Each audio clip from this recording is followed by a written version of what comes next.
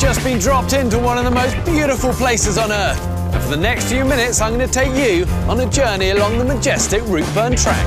Seeing as you're waiting to take off, I'm going to take you through a few of the safety drills I've picked up on my adventures. And even if you've been flying for years, you're paid to watch carefully. So I've learned some things in the wild that you might not have seen before. First up, make sure anything you're carrying is safely stuffed. And the lockers overhead. Lockers in the wild are pretty hard to find. This will do. Or if it's something useful you'd like to keep handy, you can slide it under the seat in front of you.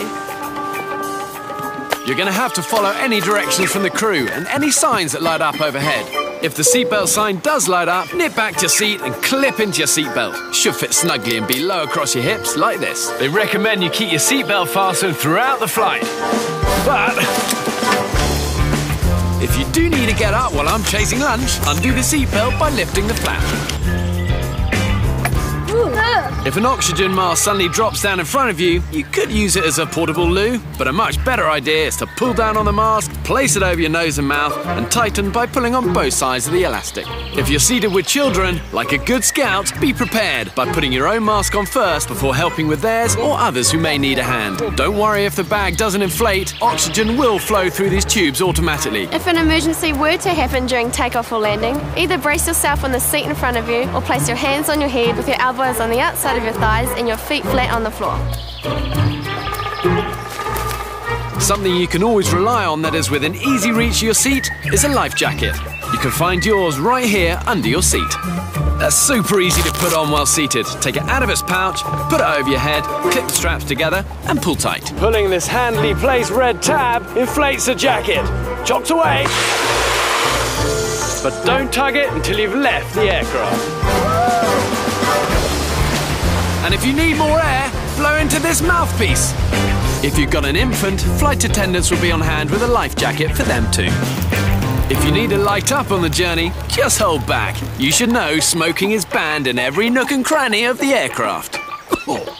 And of course, that includes all the loos on board too.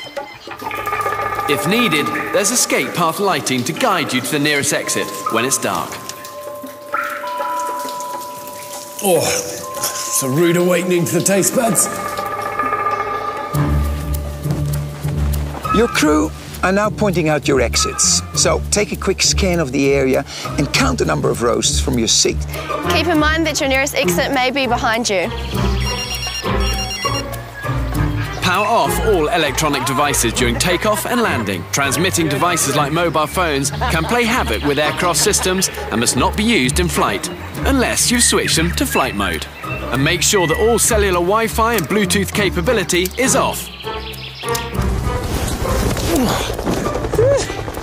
Hi. Okay, it's almost time to wrap this up, but finally, before takeoff, clip your tray table back, make sure your seat back is upright, your armrest down, and your window shade is fully up.